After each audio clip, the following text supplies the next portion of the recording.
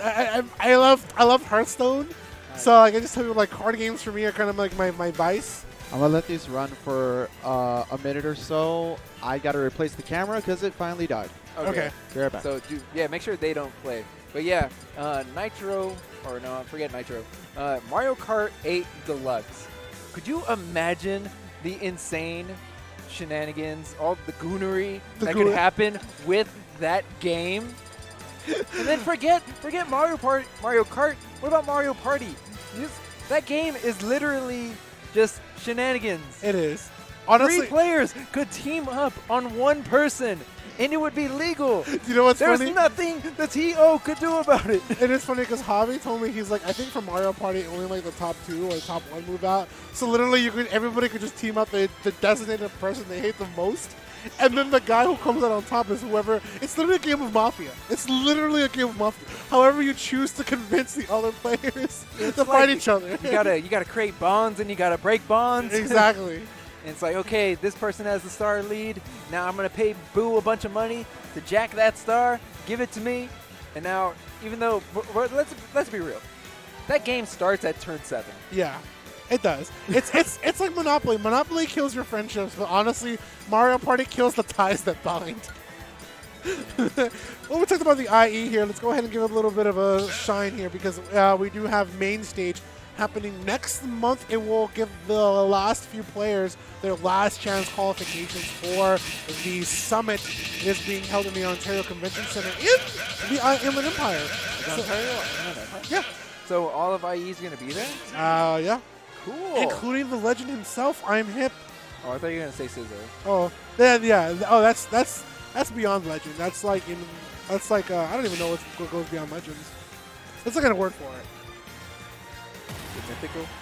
There you go. The mythical Scissor. Okay, well here we are, grand finals of Wednesday night fights. Lumbre versus Razo. These are 2 players that have been grinding quite a bit. I know a lot of the IE, you know, that's one thing I got to give them credit for is that they definitely grind with each other. Actually, the last time I saw, I just saw Razo over at MSN this past Monday, and I kind of got to chat with him a little bit, and he talked to me. He has not stopped playing this game. Literally, he told me every day he's playing.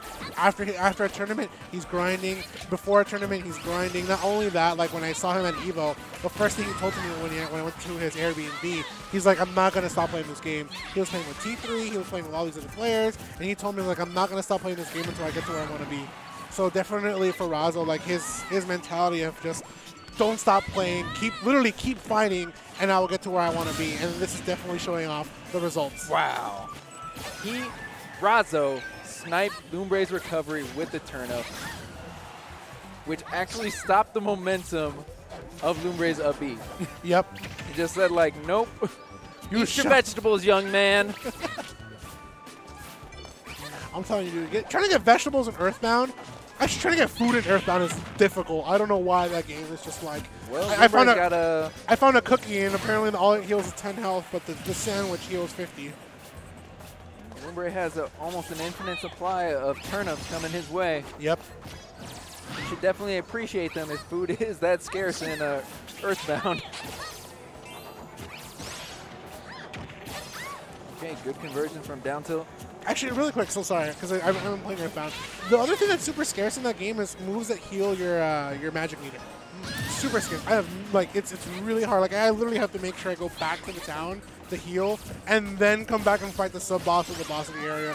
Right now, this is not a sub boss battle. This is actually a boss battle for Lumbre, and unfortunately, it's going to cost him the stock there trying to go for the PK footer. That's very unfortunate because Lumbre was actually able to gimp Razo, which is not something that you see too often. One does not simply gimp Peach. One does not simply gimp Razo. Yeah. Or, at this point, the IE in general. Down tilt, good follow-up. This is going to be a corner carry and quite the combo and the stock to boot off that, man. If you want to go ahead and back, let me tell you what happened, dude. Mistakes were made. That down tilt was from center stage. Mistakes carried him. Mistakes were made. He corner carried him and then continued to carry him. That is not okay. What?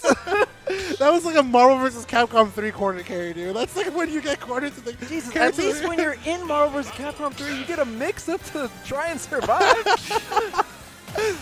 like that's the kind of funny thing I always tell people. Like it's like you have corner carries in FGC games, right? And you get to live. In this game, you die. There's no such thing as coming back from it sometimes. Well, let's see if he can do it again, because I would love to get a replay of that exact interaction. But 1-0 Razo. You know, we were talking about, you know, going places that are, or the goals that these players want to reach. You said you wanted a replay. That was almost an exact. That was almost. Yeah. He was a forward air away. Percent was a little bit higher. I think we would have seen the exact interaction. But honestly, I think there was some, just some incorrect DI on the first time that interaction happened, because Razo told Lumbre what to do after. to do. Good stuff to Razo, though. Like, he knows how to take care of not only himself, but how to take care of his players and his regions. I mean, that's his training partner. Yeah, exactly. And he's kind of like telling Lumbre, like, hey, man, you are the student, I am the master, but I'm not afraid to teach you just to make sure you get a little bit more edge. That's right. The master is definitely here, and that S smash connects onto Lumbre, and that's going to be stock advantage Razo. I really hope Daisy release characters in the Sith in the next hours. But anyways. Yo, Buff Daisy? Buff Daisy? Buff yeah. Daisy? Okay. Yeah. Oh, almost gets that forward air off the PK Fire.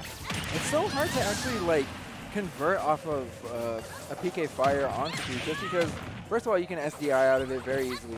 And second, Razo's going to have a plethora of moves that will actually force him to stall and change his momentum. Yeah. Speaking of stall, like, he even makes sure he drifts a little bit back from the PK Thunder, goes for the side B because he knows he doesn't want to waste a jump and he doesn't want to waste up B just yet. Exactly. That's crazy. And then he still had options to his stall, to his float. I do like the fact that even though he knows Lumbre might go for the side magnet, he makes sure he tosses out a turnip just to force him into that option so he can fall into the forwarder just like that. Like, he knows how to take care of his opponent's comforts. Ooh, okay.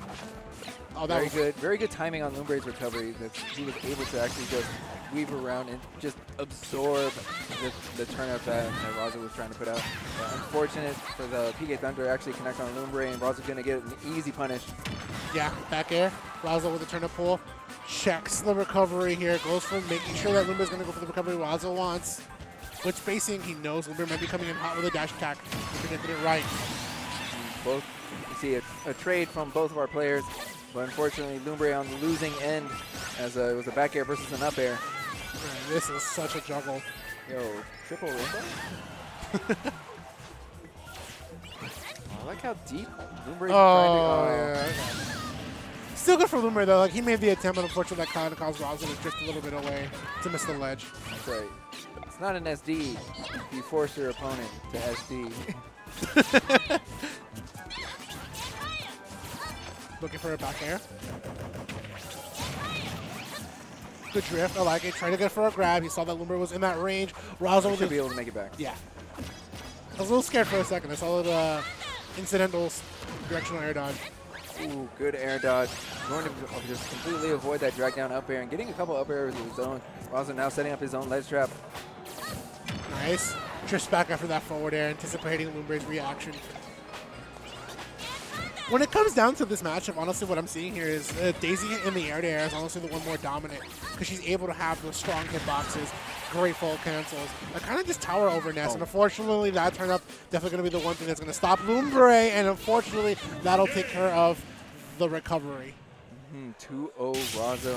One well-placed turnip is all it takes to put the young man in timeout. Yeah, 2-0 Razo over Lumbre right now.